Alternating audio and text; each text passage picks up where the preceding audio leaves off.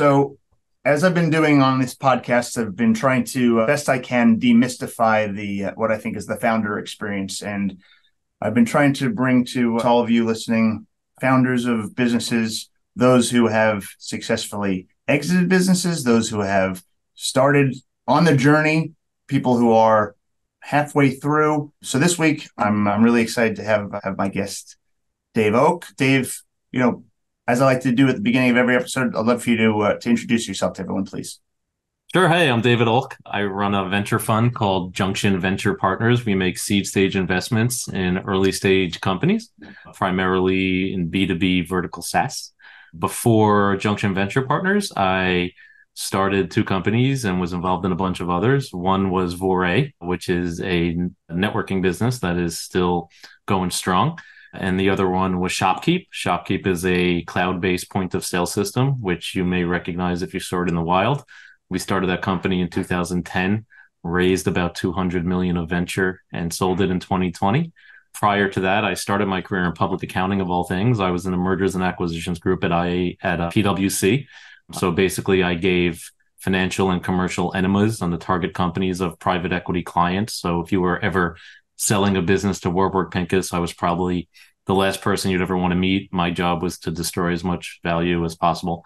And then I worked in the mergers and acquisitions group at IAC, which is a consumer facing conglomerate of about 65 different assets, including Angie's List. We built Tinder. We owned Match.com. When I was there, we owned Ticketmaster, the home shopping network, City Search, Evite, Vimeo, things of that nature. My job was to buy businesses for them. While I was there, I met everybody in venture because the first thing we did was lever up four businesses, declare a dividend to ourselves, and spin them off to the public.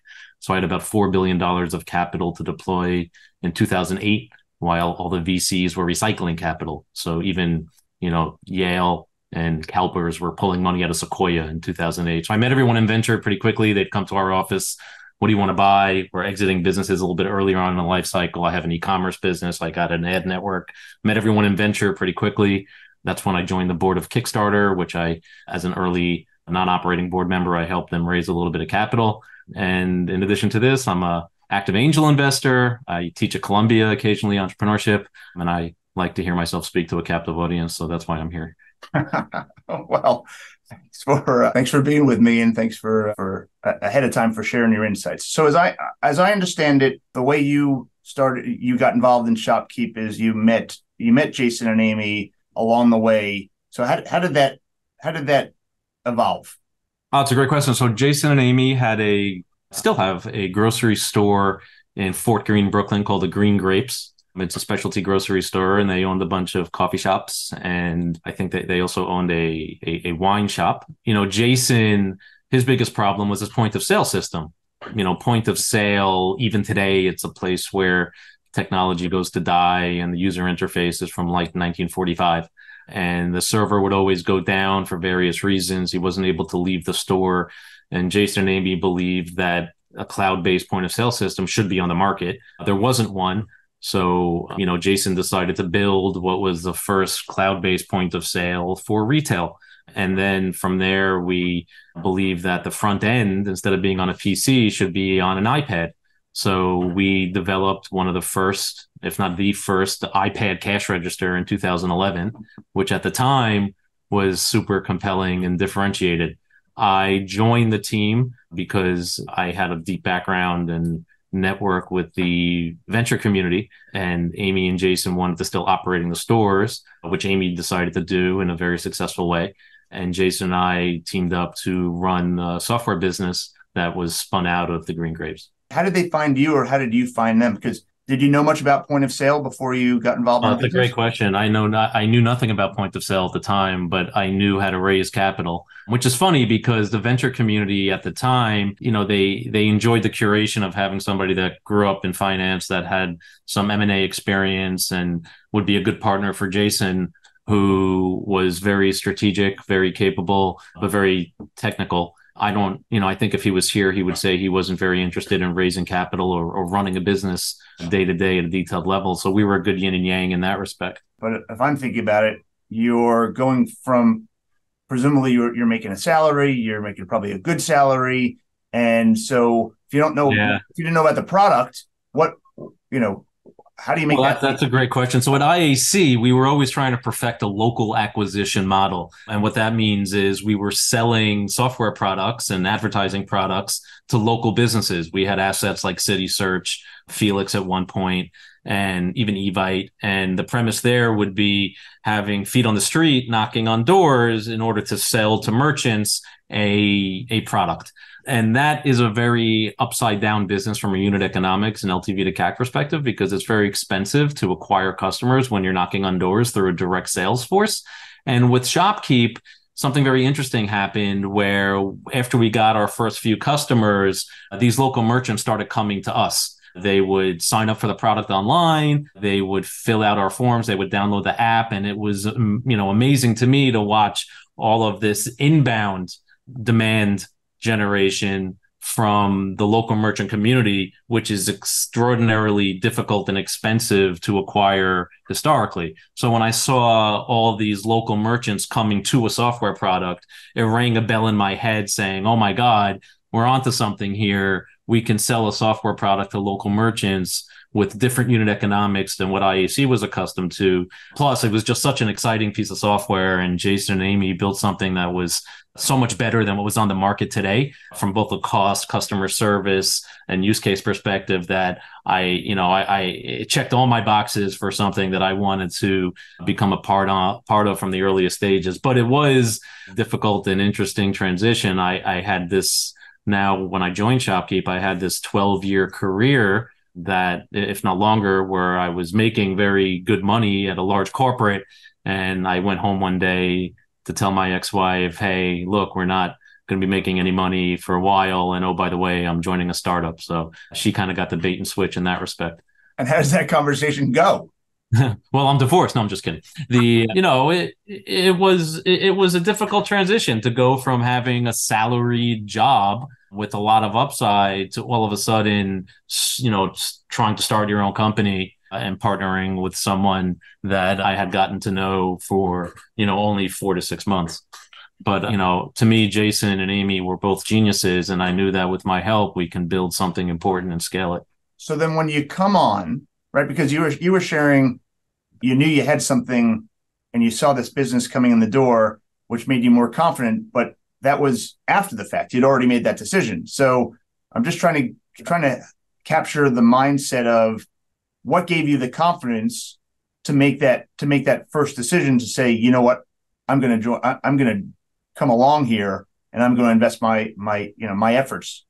Well, I just knew that server-based point of sale, which was, at the time, almost 100% of the market, was going to go away. There was no doubt about it. Cloud point of sale and a bundled SaaS solution to support it and essentially provide more technology to merchants so that they have a better operating system versus the systems that existed at the time, which were really just carrier of a payment product with kind of, not the best user experience. I just knew deep down inside that this massive market was going to be disrupted. I also knew that with me and Jason, given the size of the market, even two knuckleheads could build a big enough business just because the market was so large and the appetite from the venture community to pick a leader in the space was there. And there was no doubt in my mind. There was absolutely no doubt in my mind whatsoever that between me and Jason, we can build a meaningful company if we just got out of our own way. Which probably wasn't easy at first, admittedly, if they're two people who are a team who've been working at this for a while, and then you come on, I would imagine right there's the potential for some arguably a culture clash.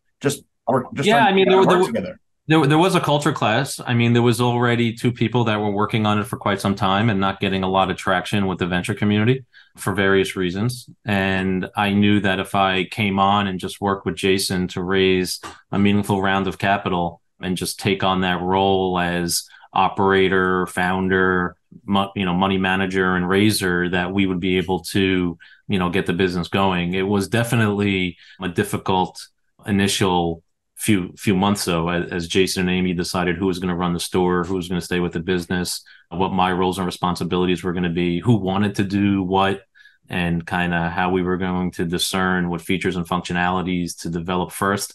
To your point, I didn't know much about point of sale. I learned a lot. Jason still to this day remains the expert, but I was very good at raising capital and making the trains run on time, and that ultimately became my role.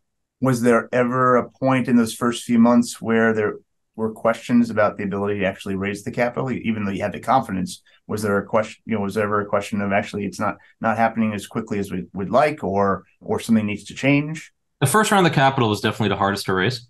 I mean, it took the most amount of time, but I had no doubt because I knew that someone would get it. And we had enough traction with early merchants so that we can support a meaningful seed round.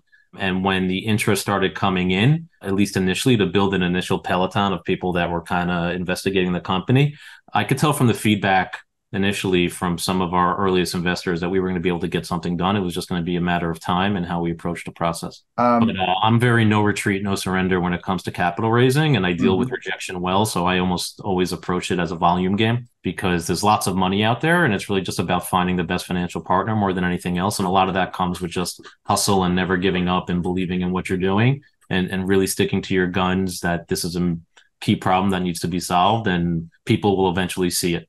But that sounds a lot easier said than done, because they imagine time is your enemy, presumably for many businesses, where they can have the idea and they can have the conviction, but if they don't find it in time, it might be too late. Well, we were fortunate in that from the earliest stages, the Green Grape stores and Jason and Amy's savings were really supporting what we were doing, and I wasn't taking a salary, so it made it easier.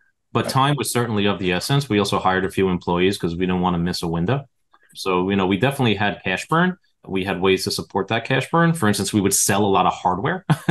Every time somebody, bought the software product, we would sell them proprietary hardware like cash drawers, stands, payment swipers, things of that nature. And that helped keep the lights on a little bit until we raised that first round. I think a lot of folks see a company after an exit, and they see the folks who built the business. There's a perception that founders are rock stars, right? That success is just around the corner. All you have to do on social media is start a business, and you're good.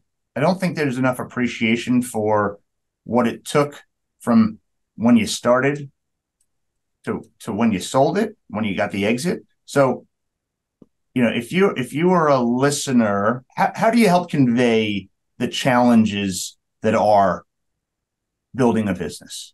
I mean, there's so many challenges. I mean, starting a business is the hardest thing anybody could ever do by far. It's Why?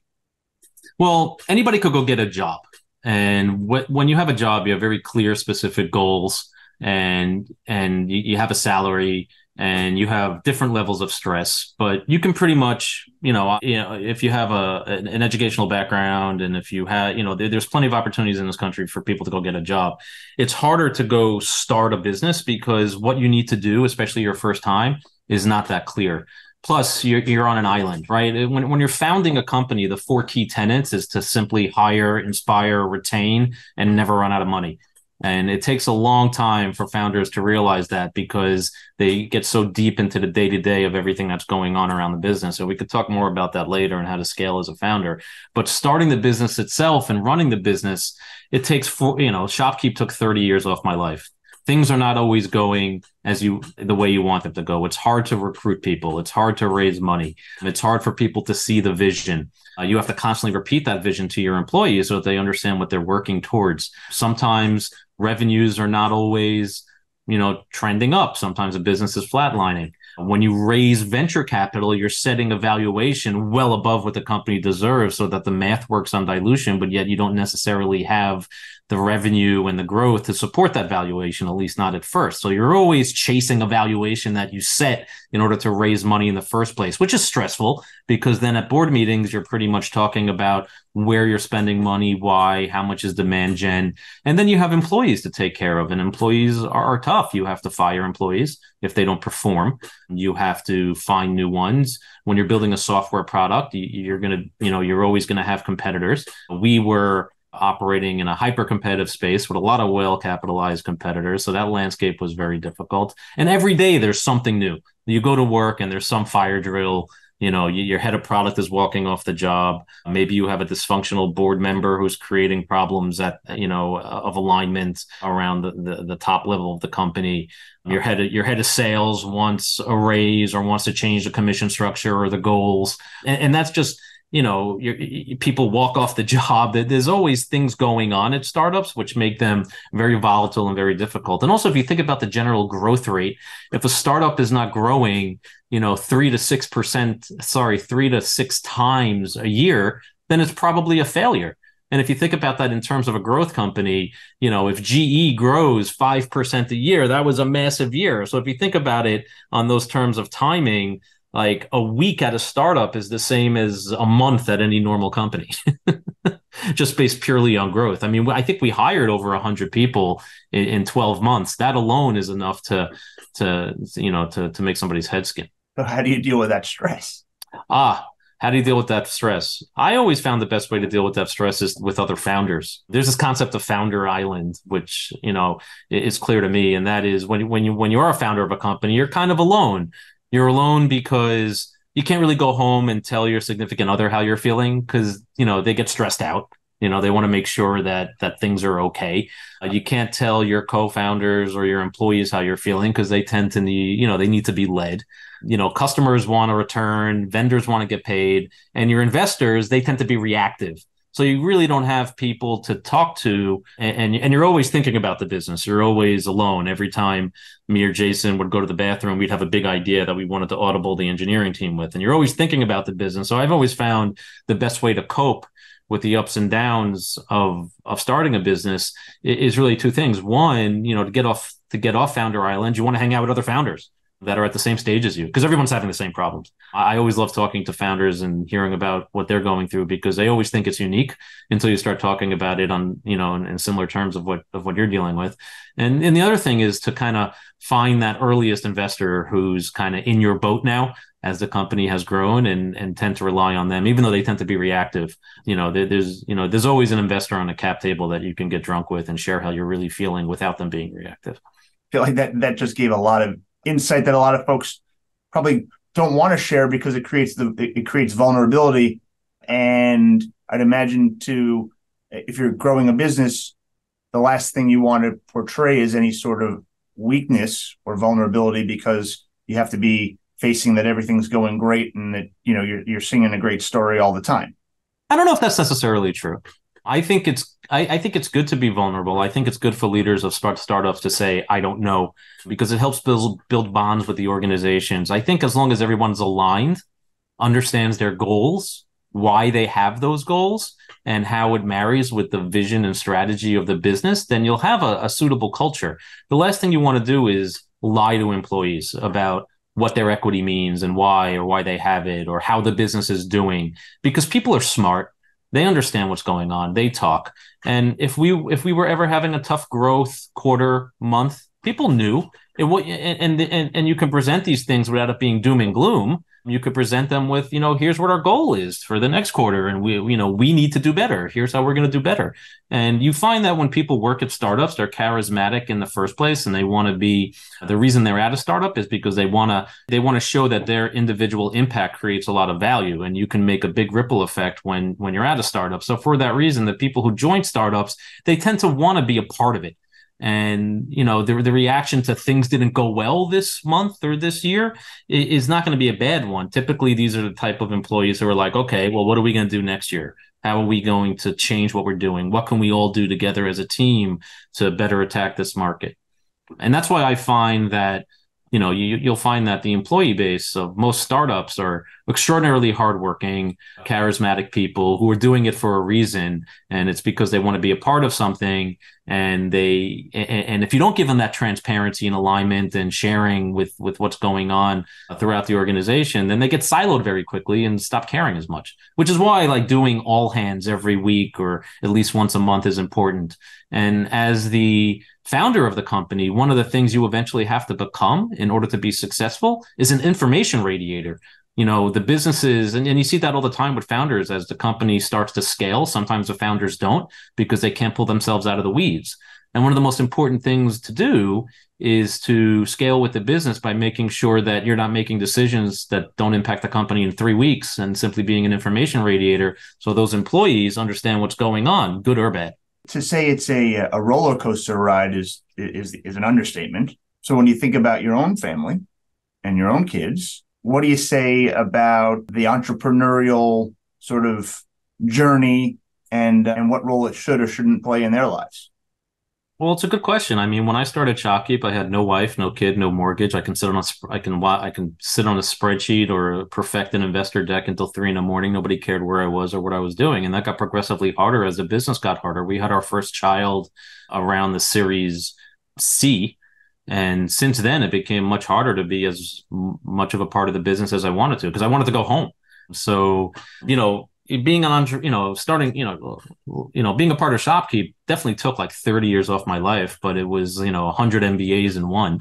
And I wouldn't, the family dynamic wasn't the hardest part because I had such young children. Well, one young child at the time. I just wanted to get home sooner, and when I got home I had to shut down. That's what made it harder. So if you're starting a business today and you have children and people that depend on you and they demand your time and your presence, and when you're home, being present when you're home, which is hard, then you just have to get a lot better at saying no to things. I find a lot of founders are not very good at managing their time. They get unfocused. They get distracted. They chase shiny objects. They start pitching everybody. They go to every networking event they can. They get on planes and go to panels when really they should just be focused on, the priorities of the business and dumbing it down to 3 things. And, when you have a family at home, it really drives that home, that element of just making sure you're focused. Because, it's hard enough to start a company. It's even harder to do it if you have a family at home. And what about for them, for their futures? Would you point them in the direction of an entrepreneurial role, a founder starting a business? Sure. I mean, if my children wanted to start businesses, I would definitely point them towards it, but I would make sure that they have the personality for it. And what's that personality? Well, founders definitely tend to skew towards being filled with hustle, being able to dilute the noise that are around them, having a determination, like no fear of rejection. And the really good founders, and this is a development point that I have, are not emotional. They tend to be pragmatic. They can suck all the emotion out of the room and really lead a team. And they're able to identify the direction to lead a group of people. And they're and they're very good at being collaborative in nature while being able to make decisions at the same time. And there's a lot of people out there that are not good at that don't have the mentality to fail over and over and over again. And when you're running a startup, you basically just fail forward. There's no such things of failed entrepreneurs. They're just learned entrepreneurs, which is what Steve Blank says. And, being a good founder is really all about pivoting, learning, user discovery, managing a team, pulling yourself out of things, hiring the best people, never running out of money. And that takes a lot of hustle, and it takes a lot of long hours. A lot of people say to me that they want to join a startup because they don't have, or they want to start a business because they don't want to have a boss anymore, which is the most absurd thing because you have more stakeholders than you could ever imagine when you start a company. And not to mention you have to return the capital. Sometimes, especially early stage capital, you got to return that 20x.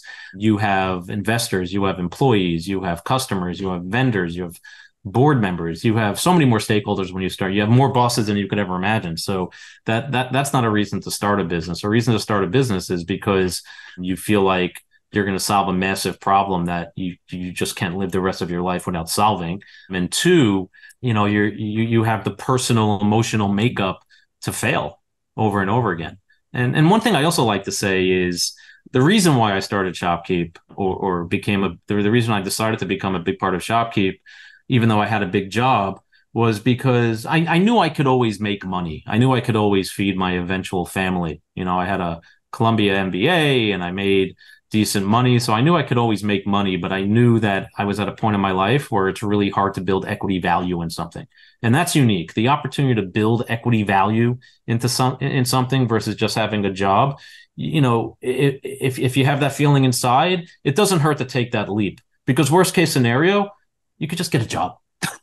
Well, what's interesting is you're the product of two teachers, right? Two educators, where they were just and I'm the product of two teachers. So I know the salary and the pension, right? So that arguably that's the risk averse, right, path. So yeah, well, my parents were Brooklyn high school teachers at FDR High School in South Brooklyn in Bensonhurst. So they must have said you're crazy. They must have said, Dave, you're crazy to be leaving a salary. I mean, taking. Well, I also had a different perspective of life. I didn't grow up going to the Hamptons. My dad's not an LP in a venture fund, or my mom's not an LP in some fund. I didn't start the business because I have so much to fall back on. I started it for opposite reasons, which is I felt like I was already successful. Quite frankly, I mean, I started working at Arthur Andersen in 1998, and I made $41,000 a year. I thought I won the freaking lottery, right? So I was, pretty happy with my resume. For that reason, I always set reasonable goals for myself. I never, I didn't think in terms of millions, and I didn't think in those terms. I always thought in terms of what do I want to do with myself? What's enjoyable. I've had this initial great experience. I never thought about my career as kind of linear in nature. Like I always wanted to make partner at PwC when I was there, but it wasn't the end all be all of my life. And I just always kept my eyes open for other opportunities and things that I wanted to do because I knew I had my whole life to live. Like right now, I'm 46. I just started a venture fund. So I'm on the third stage of my career. I don't know what I'm doing. I've never been. It sounds like you're 46, but actually you're 76. Yeah, but it's like, I've never been in venture before. I've been on the other side of it. We've raised so much money and I have so many friends that are in venture, and I'm an LP in a bunch of venture funds that I kind of know how they work. But I'm starting a new business again. But I just feel like every 10 to 15 years, it's good to reinvent yourself and find things that you enjoy doing, or at least try something new if you feel like you haven't hit your stride wherever you are. And failing's okay. There's nothing wrong with failing. I constantly fail, but if you keep hustling, it's how you learn. But that's very uncomfortable for a lot of people to actually capture. Right. I think a lot of people go in with this idea that it's probably, well, what do you think is the biggest misconception? You had shared earlier that a lot of people start a business because they think they don't want to be their own boss. So is that also the biggest misconception that you run your own life if you are a founder? What is the biggest misconception? I think the biggest misconception is I'm just going to raise some capital and then this is going to be easy, right? Like you're basically, once you raise that seed round or a Series A round, it's still the first inning, right? You have to return that capital. So it is a long roller coaster journey. I think a lot of people read too much TechCrunch and they think that every startup raises 50 million on a $400 million valuation and sells the company for over $1 billion. That is very unique. A $100 million business is very, very unique. So if you if you do venture to start a venture-backed startup, the odds of success are very, very, very low. And you have to go in knowing that. Founders aren't like that by their nature. They're passionate and they know that they're never going to fail, which is what makes them great. But also that there's this massive to your point, a misconception that everyone who starts something comes out great in multiples on what their investment was or yeah. And again, like just to be clear, starting a company is the single hardest thing I could imagine anyone doing. You said something earlier, which was it took 30 years off of your life. I'm sure an exaggeration, but why? Because you're never not working. You're always thinking about it, right? You're always. Yeah, you're never not working when you're founding a business. You're always at work. Even when you try to shut down and put your phone in a drawer when you get home, you're always working. You're always thinking about it. You're always trying to close a strategic partnership, hire an important employee, manage or cultivate a board member who might have a different opinion than you or is aligned, and you're just trying to execute on a strategy. You're certainly maybe trying not to run out of money, or there's always something bad happening. People, like I mentioned, people walking off the job, major customers churning, and it just doesn't. You're getting it from all ends. And it just doesn't end. Right. It's every day. Right. Every day there's just a constant flywheel of shit spinning and happening. And sometimes it's spinning and you're just getting sprayed with all this shit all the time. And you're like, but sometimes it's the opposite. Sometimes things are going smoothly and you get to celebrate the wins, which is what you should always be doing because they're few and far between at times. But not every business starts and it's just this massive rocket ship. There were a lot of times where we had flat growth and we were floundering. And I was looking at this $200 million pref staff saying, oh, okay, maybe I need to go back to public accounting. I need to get a job soon. That's real. That's Yeah. real. If that company is in growth, and you talked about scaling, how to scale a business, and maybe we could talk about that later. So maybe that time's now. So love for you to share some insights into what you see people doing wrong and how they can, what a better path is. Yeah, I think the thing that I see people doing the worst, the most, is not getting out of the way from a founder perspective. Founders, by their nature, when you start the company, you're doing everything. You're doing all the sales. You're doing all the customer service. You're even doing the coding many times. And being able to pull yourself out of that job and hire functional area experts to replicate and be trained from what you did that you can trust is the most critical part of scaling. Founders don't pull themselves out of things. And I kind of really try to put operating into 4 buckets. Founders who are CEOs or senior operators of their companies really need to pull themselves out of things and set a long-term and short-term strategy. That's the first quadrant.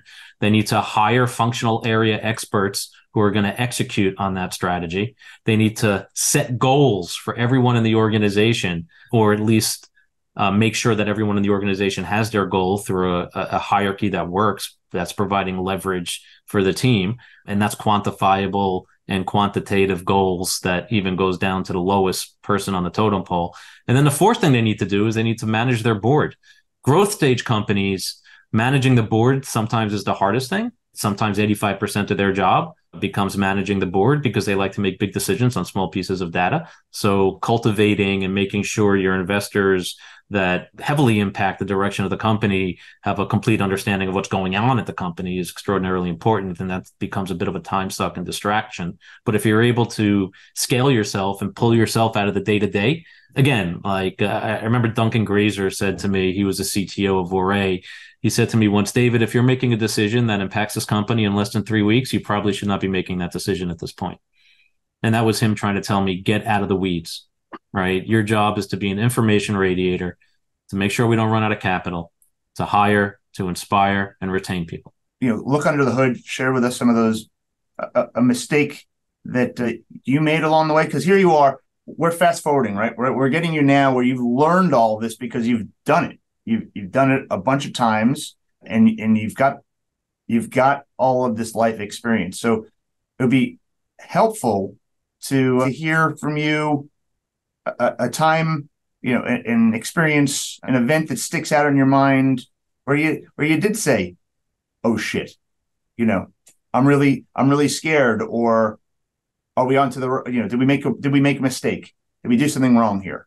Well, I think at a high level, I think it comes down to, for us, one of the mistakes we might have made early on was not setting pricing properly. I think we could have, because we were adding so much value, I think we could have charged a lot more for our product. And I remember one day Jason said it's a lot easier to lower your prices than it is to raise them.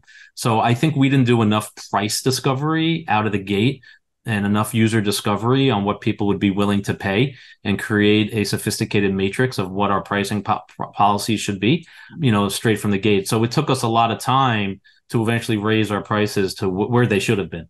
And then that was a bit of a slog. So I think we could have made better decisions early on with respect to pricing, but specific, like, oh my God moments. I mean, there's so many of them. One that sticks out of me is we had a chain of spice stores customers.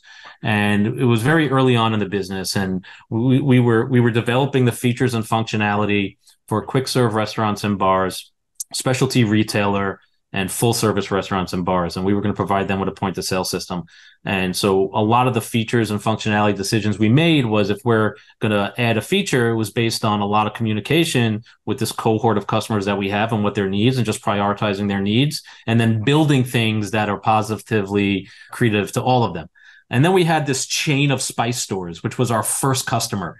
And they kind of treated us as a contract manufacturer. And we were so excited to get them because they were like, it was a big deal for us. They had like 15 locations. And it got to the point where we were on the phone with the CFO and the head of IT for this spice chain like 3-4 times a week. And they asked us for special colored buttons, and they wanted specific things to happen just for them. And it got to the point where I had to get on the phone with the CFO and have a very difficult conversation, which was basically, we're not doing that anymore. You're going to get the same thing everybody else gets. And of course, they were meaningfully upset, as they should have been, because I think we might have underdelivered on promises we might have met in order to get that initial contract. And it got to the point where I had to basically, we had to part ways. And this was a company that was generating real monthly recurring revenue for us. And it was a real, oh, fuck moment, right? Like, okay, well, we're abandoning our biggest customer, and we're focused on everybody else now. The other mistake we made, and I think people make this mistake a lot when they build software as a service solutions, is, we tried to bundle too much and be too horizontal. Like I said earlier, we were building a software product for full service restaurants and bars, specialty retailers, quick serve restaurants, and, coffee shops, right? That those are 4 large industries. And I wish that we would have just focused a little bit more on just like specialty retail or just full service restaurants and bars, and really put blinders on to the rest of the other, the horizontal, the rest of the verticals. But as you say, it's hard to not follow the shiny object. Yeah, and you wind up doing a lot of things badly. Plus, it puts a lot of strain on engineering and product, because if you think about it, let's just say you have $1 million, let's just say you have $1.2 million in the bank, and you have an engineering burn of $100,000 a month. Well, guess what? That gives you 12 features if each one takes a month. All right. So you have to pick what you're going to develop. Right. And you can't live in a world where you just tell your team you want everything. Right? Because it doesn't work like that. So when you're trying to accomplish so much, it puts a lot of stress on a team, and you wind up indeed chasing shiny objects and doing a lot of things badly. I think our product would have been a lot better if we would have just focused on one specific vertical, and it still would have been a massive vertical. So the market would have been high enough, large enough. Change gears here for a moment, because I think you have a unique position right now, which is you were a source of capital, then you raised capital, and now you are a source of capital in a different way. Yeah. So you've seen both sides. Yeah, I've done corporate M&A. I've raised venture money, and now I'm running a venture fund. So yeah, I guess that's pretty accurate. I never thought of it like that. You played in a different role in the corporate M&A world, but now that you have a venture fund, what do you think founders don't know about the capital raising process? Or what can make them better as they go to raise capital, knowing what you know? I'm always shocked by how little time and effort founders put into telling their story and creating a sophisticated, if not, a pitch deck that's going to generate a hand to pocket reflex.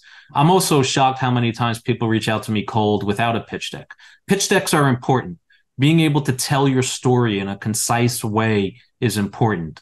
Not reeking of desperation for money and making people think that you have a lot going on when you run a process to raise capital, you have to show that you have your ducks in a row. There's a data room, that you're running a process, that there's other people interested, and that you're well rehearsed. And that the narrative that you give is so clean cut and rides alongside a deck that is helpful when the person first understands it, so that you're successful. Most founders I've come across are really bad at raising capital. And I don't know if it's because they didn't grow up in banking or because a lot of times it's their first time through, but they put a lot less effort into it than they should be. And then at the same time, they always walk around saying, oh, this person didn't get it, or this was a long, distracting process. It doesn't always have to be. If somebody you're talking to doesn't get it, it's your fault. You have to spoon feed them.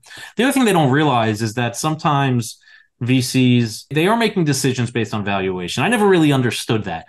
That was something that was always strange to me because, what's the difference if you do, let's just say you're doing a seed round. If you're doing 2 on 6 versus 2 on 8, I never really understood what was the difference of the $2 million if you're building a $100 million business. But the reality is VCs are trying to solve for how much ownership they can get.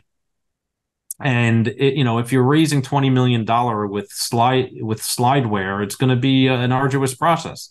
So, I think I'm always shocked by how much founders just focus on valuation, because you're basically, if you're raising $2 million on a $20 million valuation, you're giving yourself $2 million worth of time to support a $25-30 million valuation so you can have an up round.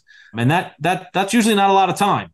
So, maybe you want to go raise, 2 on 10, 2 on 8, and just, and you have fewer people saying it's too early. Right. So I've learned a lot from being in venture. One is that venture is also hard. Sometimes you're just not into somebody. You're just not into them, and you don't want to tell them that. And, when you say no, you typically are moving on. You don't want to keep hearing from the founder. I know when I was raising capital, I never did that. If somebody passed, it was like, okay, great. Thanks for passing. I'm not going to continue to tell you about this. I don't know. I think that the biggest mistake that most founders make, though, is just not being prepared and not running a process and, seeming like they're panhandling. If somebody, when I raise capital and they say, how much are you trying to raise? My response is, I'm going to raise $2 million. It looks like we're going to be making a decision in the next 3 weeks. We'd be delighted if you were involved, because you're also involved in XYZ. Let me know if you want to dig in. Now that you're investing in companies and arguably, in seeds, right? So you're getting early and you're involved in helping them. How do you help them? By having these types of conversations? Are there resources that you point folks to help them tell their story better? For our portfolio companies, we spend a lot of times beating up their decks when they're out raising capital. So, I spend a lot of time definitely marking up decks and sitting down with the founder, because a deck is a piece of art. You're always working on it and it never ends. And, unlike art, it's not enjoyable for the artist. Most founders don't want to be spending the time doing it, and it's just arduous. I don't know. Like, I try not to be one of those VCs that has a lot of opinions about things I know nothing about. So typically after we invest or while we're investing, it's more of a pull than a push. Mm-hmm. I don't really want to get constant, investor updates. I want you to call me when you need something. Like when you're head, and that's where I spend most of my time. It's with these reactive phone calls that I'm getting from one of our founders who knows that I might have lived through what they're living through. So it's like, oh, that head of product walks off the job. What do I do? Or David, I'm hiring somebody. Who do you know? Or what should I do with this particular strategic partner? Or, hey, Toast just reached out and they want to, they're looking to maybe acquire us, and they just gave me an information request list of 30 items. What do I do? Right. And, you've kind of been through, if you've been through that journey, you kind of know the answer because you might have fucked it up as well. So, you know how to answer the question. And I think former operators make really good VCs at the early stage for that reason, because, you've kind of been through it and you can be a good player, mentor, coach to the person that's going through it with it. But you also know not to be annoying. You don't want to be the overbearing investor. You don't want to make people spend time catering to your needs ever. That's something that bad investors do. They don't realize just how time consuming it is to respond to investors. But that's your value. Part of your value proposition now and your role is the fact that you bring this wealth of experience over all these years. I mean, I would think so. I don't know. But, investors could be annoying, man. Investors, I see it all the time. They destroy a lot of value at their companies by just constantly distracting the founder. I mean, so most of the time, founders just need to be left the fuck alone so that they can operate without distraction. Well, we've taken up enough of your time, so I really appreciate all the time that you have given me. Oh, it's my pleasure. And us. As we wrap up, is there anything that you'd like to share or you think that I may have missed that it's important for folks to know? Yeah, if you're starting a vertical SaaS company that's B2B in nature, send it to do@junctionvp.com. And we'll leave it there. Dave, thanks so much. No, this was a pleasure, man. Thanks for having me.